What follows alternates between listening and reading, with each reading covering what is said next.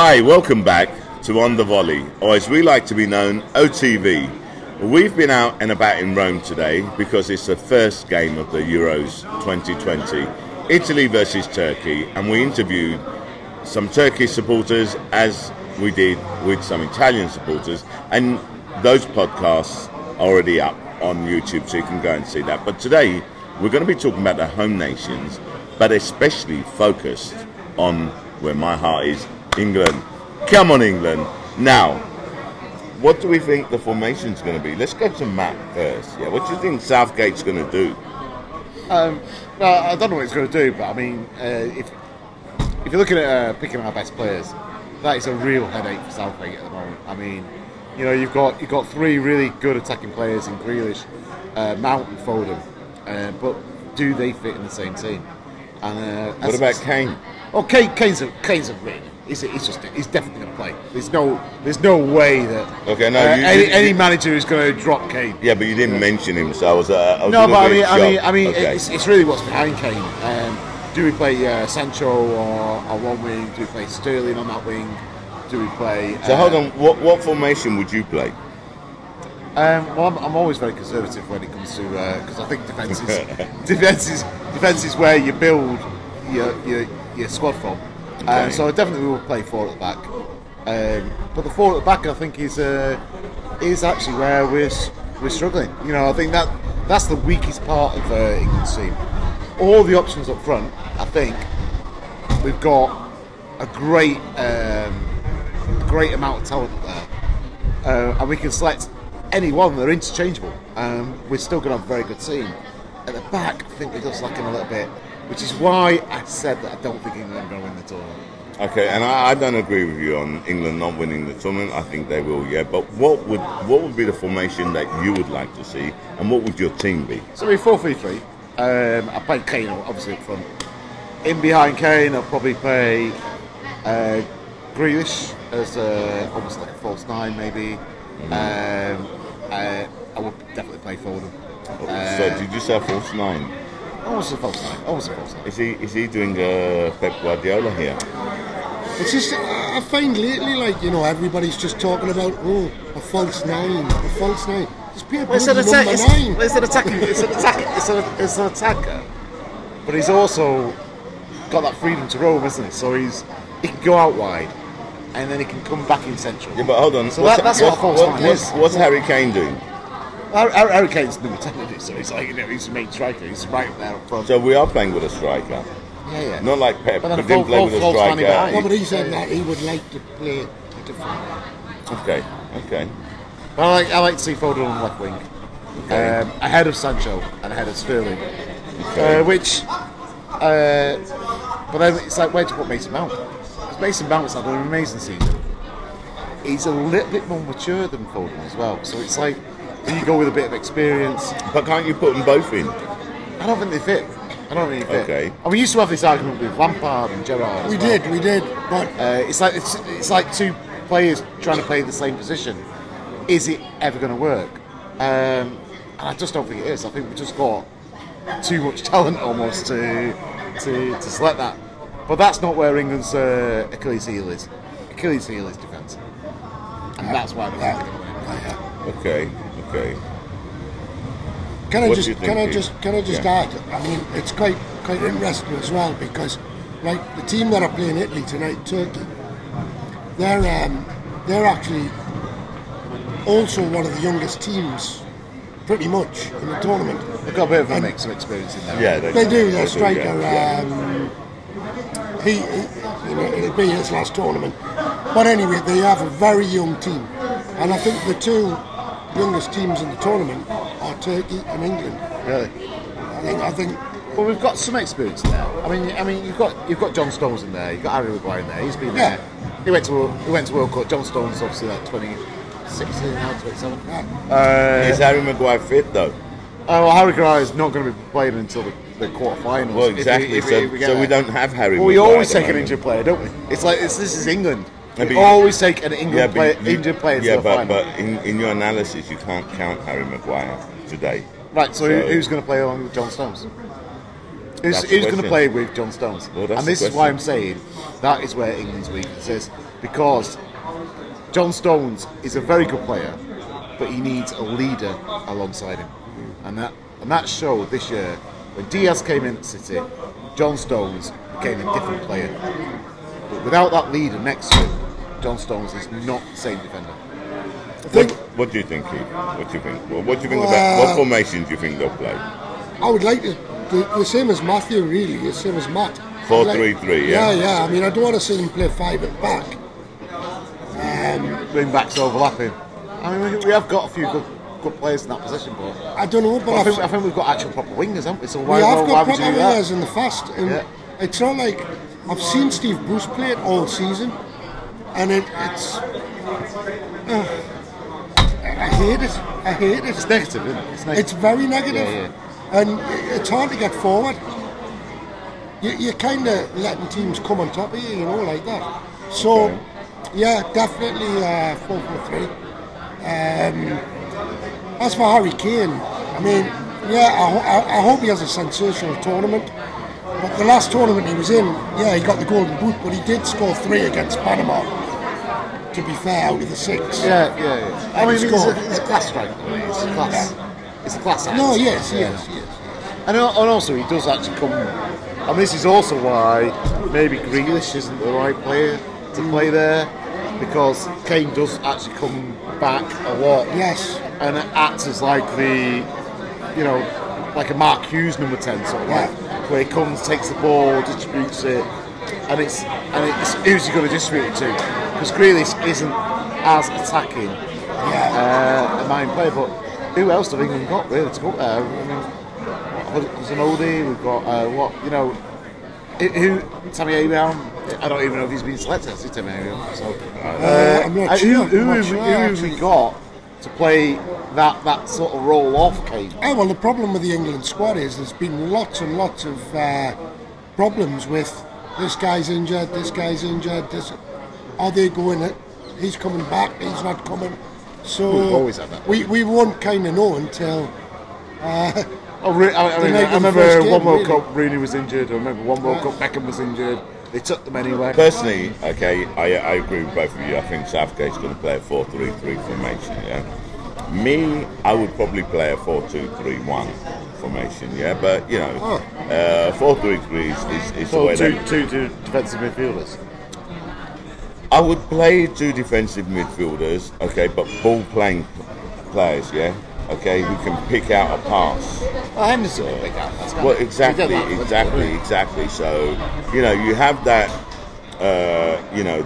security in defence, but you also have the attacking flair. The ball players that can just split the defence. I prefer that formation, but that's not what we're going to play. We're going to play a 4-3-3. Let's be honest. I think that Jordan Sancho will play. I think Harry Kane will play. I think that Jadon Sancho will play. I think he'll play. I think Sancho will play. Yeah, he's a good player. He's a quality player. No debate about that. I think Foden will play. I also think he'll put Mason Mount on. I think he'll play. But look, he'll organise it. If you're playing 4-3-3, then you'll have your 3 attacking players, and probably Foden will be there. On the wing. Kane in the middle, Sancho on the other wing. Then you've got the 3 across the centre. And I think Mason Mount will be there. So it's where you putting Foden on the right wing. I don't know where Southgate's going to put him, whether it's on the right or the left. Right. Well, Sancho or Foden are going to play probably wing here. I would hope so. So he'll decide. He'll decide Foden's played through the centre a little bit. I mean, that's where I would. And he's played box 9 as well. But I think actually Grealish is a better option. You got Harry Kane there. Yeah. Look, Bukayo Saka. Has played in different positions this season. He's played on the right. He's played on the left. Yeah. He's played, left back. Exactly. So I've always had this philosophy: is if you can play football, you can play anywhere. That's my philosophy on football. But that's just me. Okay. And then you got your stronger positions. Okay. But Bukayo Saka is a classic example. I don't think Bukayo will start. I don't know what the injury list is at the moment, to be totally honest. I haven't looked at it. Maguire did himself in. Maguire's back in training. He's back in training, but he's not back fit. in He's not training, match match fit. fit. He, He's not match he fit. won't play. He won't partake in the first few games in the group. But then again, you know, this We were talking about quarterfinals. So if he doesn't even get to the quarterfinals, I don't think England will get to the quarterfinals. I mean, that's my prediction. I mean, It's we're likely, if we win the group, It's Jordan we're likely to Henderson. meet Portugal, France, or Germany Yeah, look. in the second round. The By the time we get to the quarterfinal stage, it's quite likely England might be out. look, the defence I think will be Stones, Mings, I don't think Chilwell. Mings. I don't think Mings. I think he'll play Tyrone Mings. Really? Okay, right, yeah. And I think he'll put Phillips in there as well. So, I hope he doesn't play Tyrone Mings, to be honest. If I'm being honest, I really don't hope he I was doesn't. just yeah, but we're talking about Gareth Southgate. Does anybody know if Jordan Henderson's fit?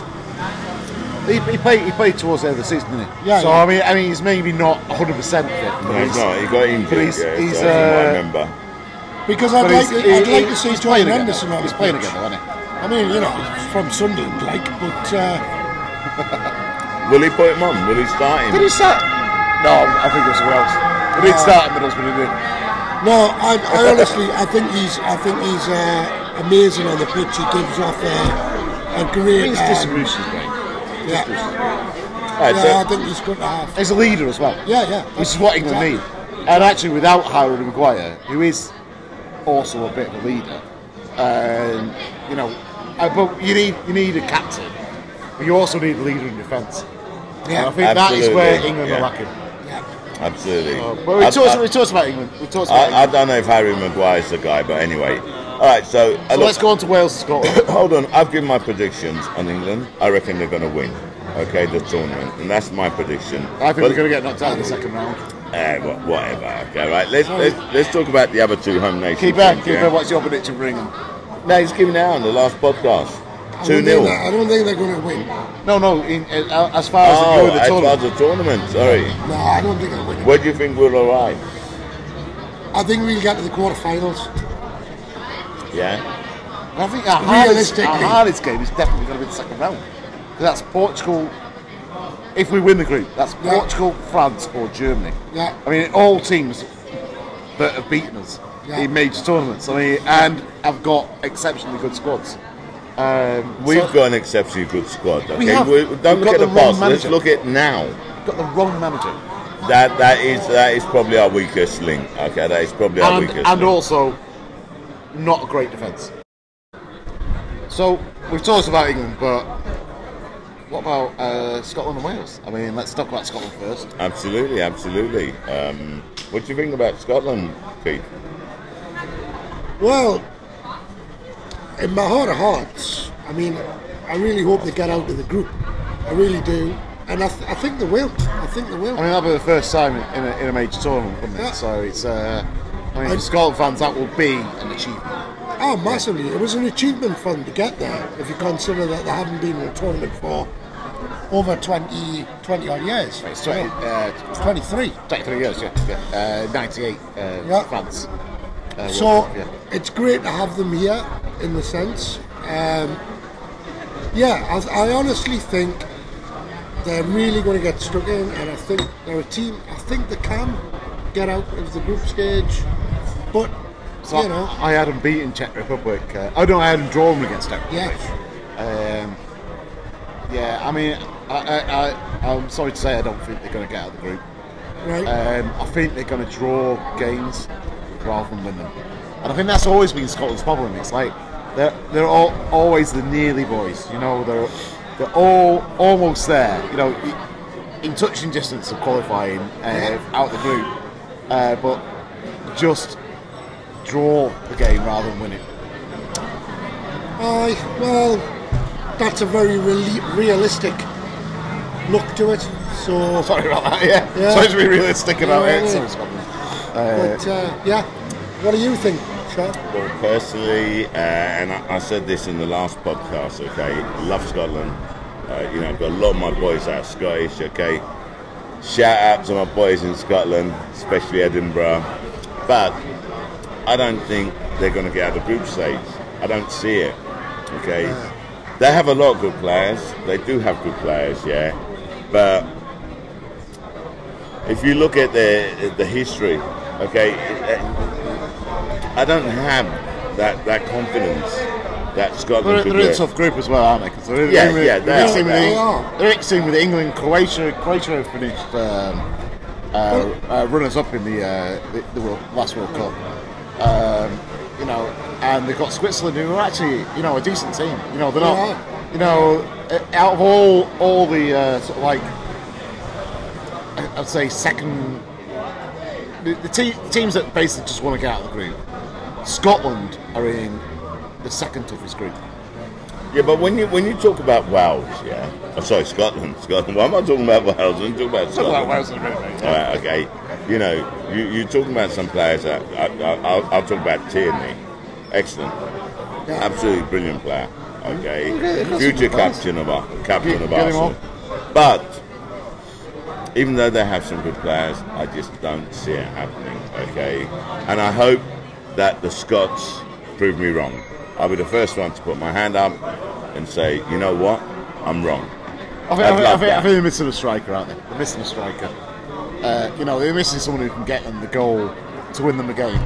I think they can play really well and they can stifle an opposition, but it's just that cutting edge up front. They're not known for scoring lots of goals, though. They're not. Yeah. They're not. I mean, the last great Scottish striker was Duncan Ferguson, I think. Yeah. You know, Duncan. yeah. And That was a bit of a while ago, though, yeah. yeah, but I think that is really their last decent I striker. don't know, Ali McCoist. Eh? Ali McCoist. Ferguson was. I think Ferguson was after McCoist, though, wasn't he? Yeah, but Ferguson was better. Yeah. I think. I mean, Alan McCoist obviously a great striker for Rangers. But then, I mean, okay, you know, it's in the lap of the gods. It's up to them. And if you know, I think they're one of those teams that. Lap of the gods. Well, it is because in the sense. We're in the Roman temple, you know. Hold on. The players have got nothing to do with it. Then is that what you're saying? It's obviously, but It's a cup competition, so it's a cup competition, and there's a lot of luck as well. Yes. Okay. Anything can happen in cup competitions. That's true. But we're talking about the group stages now. Okay. We're talking about 3 games. I think we're kind of like 50-50 on that. Well, actually, 66-33 on this. Are we? No, we're all pretty much in agreement on this. Scotland aren't going to get out of the group. No. No, I'm not. I think they are. You think they are going to get out? Yes. Okay. I don't think so. I don't think they're going to get out of the group. Okay. So 66. 66-33. Yeah. Yeah. Whatever. Okay. So we're moving on to Wales. Wales had a great tournament last time out in the Euros. Didn't qualify for the World Cup though. So I mean, if you're looking at the interim period between the last Euros and now, where are Wales?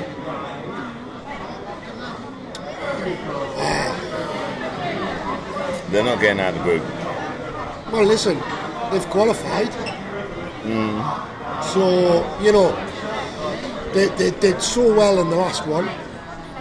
You know, they got the semi-finals, and that was, you know, that was a big surprise. Even They beat Belgium, who were actually probably pre-tournament favourites. And as they went on through that tournament, you know, they picked up and they played better and better. Robson Canu's not going. Who scored the goal against Belgium? Right. They've obviously got Bale, Yeah. who's an amazing player. And Aaron Ramsey. Yes. Ramsey as well. Yeah. But I think it's a big one for Bale, isn't it? He has to shine. Yeah, I mean, but the format of the Euros this year is like the World Cups of old, where you used to, you know, you finish third and you can still qualify for the second round. So it's so they've got an opportunity there. But don't you think Gareth Bale, you know, his price tag for his club, he was at Real Madrid. Well, Real Madrid don't want him. Well, apparently, Tottenham don't want him. he's going back, apparently. Because he's got a contract. There's no Yeah. choice. What I'm saying is, it's a big moment for Gareth Bale, right? To shine on a stage. No, but it's always Let's been. show us what No, you're made of. Yeah, you but in know? the past, it's always been a big moment for Gareth Bale to shine. So nothing's changed He has there. shine. He does shine He every has now and again. You know, it's not, Yeah, but one he's not a player that doesn't one player. always produce. You know, he's not like a shrinking violet. He does actually produce sometimes. One player doesn't make a team. No, he doesn't. Two players don't make a team. That's true. That's Okay, true. and that's the major problem with Wales. Yeah, you've got Aaron Ramsey and Gareth Bale. Who else really have you got that you can say that are world-class players? Well, apparently, They're not world-class he players. prefers Not golf world-class to players, football. but they're good team players. I think that's what Wales have got. They've actually got a good team in terms of a team that works together. Yeah. But have they got the talent within that team to really progress? I think they'll finish third in their group. Do you think they'll go through? I mean, this is like, well, I mean, unfortunately, you've got Portugal, France, and Germany in one group, Exactly. and you'd expect all three of those to go through. Absolutely. So really, you're looking at Wales taking one of three places. I actually think they will. I think they will go through. I think who they get in the second round is really important. If they get a tough team in the second round, that's it. Done. What about you? Do you think Wales will go through? I think they will, but I think they'll go through as best, one of the best thirds. Yeah, exactly. Okay. So I do think they'll get through. Well, I have to apologise to the Welsh supporters and my Welsh friends. I don't think they'll get through. I'm Right. sorry, I don't. Okay, right now we have a It's a tough situation group now, here. mate. It's a tough group. We have a situation here where you think Wales will get through, Scotland no. You think both will get through. Okay, right? Where do you think they're going to arrive? You know, what is going to be their achievement? When, you know, how far do you think they'll go? Well, I think for both teams, getting out of the group is a real big achievement. You look at Where Wales, do they go from there, though? you look at Wales' group, it's Italy, Turkey, Switzerland, Wales. That's a tough group. You look at Scotland, they're in with England, Croatia, and Czech Republic. That's a tough group. That's why I think they won't go through. But Yeah, you yeah. do. So where do you think they'll So I think second round is a great achievement for both of them. And I think second round is probably. I think that's where their limit. they'll both go. Yeah. I I think Scotland will be out before them, but I think Wales will probably go out in the second round. But then again, I think England will go out in the second round as well. So Yeah. and you two are obviously not in that corner. so much for patriotism, yeah? Well, it's not about patriotism. It's just No, looking I at know, who I'm you're going to get. joking. Who are you going to get? And England are going to get probably, if they win the group, which is pretty much likely because we played all the games at Wembley. Yeah. We're going to get Portugal or France. Or It's gonna be very difficult, I agree. Or Germany. I agree. I And agree. I just don't see us progressing past that game. If we do, I'll hold my hat up and There's I'll also- say there's also England another- have got every chance of winning that tournament. There's also another really bad factor for Wales and Switzerland that, you know, they're travelling backwards and forwards from. I think Wales played Baku. Yeah. two games in Baku, Yeah. back to back, and so do Switzerland. So, Yeah, so they go out there, they play two jumping games, and then they're from back. 2 to 4. Yeah, and then they're here. And They're that here, could aren't be they? really. That's quite here in tiring, Rome. you know. Yeah. But to get back to your point, okay, right? I understand what you're saying. England, okay, if they top the group, okay, they do have a very, very hard running to go further. without doubt. Okay, but But actually, all the games are played at Wembley, apart from Yeah. potential quarter final, which I think is played here if they win that group. Great, yeah, Rome. Yeah. I'm a patriot. I'm English. I'm glad for you. I have to go with England, so I'm going with my heart. Thank you much for watching On The Volley, or as we like to be known, OTV. Okay, please make sure to put your comments underneath and subscribe. And we'd like to thank our hosts today, although we're outside, not inside. We're outside the Finnegan's Irish Pub on Via Leonina and Salita di Borgia. Salita di Borgia happens to be, okay, the steps of the Borgia family, and Borgia was the first Spanish Pope in the Vatican. Read the book, very interesting. From me, Shah, thank you very much. See you soon. From me, Matthew, thanks for watching. From me, Keith, thank you very much.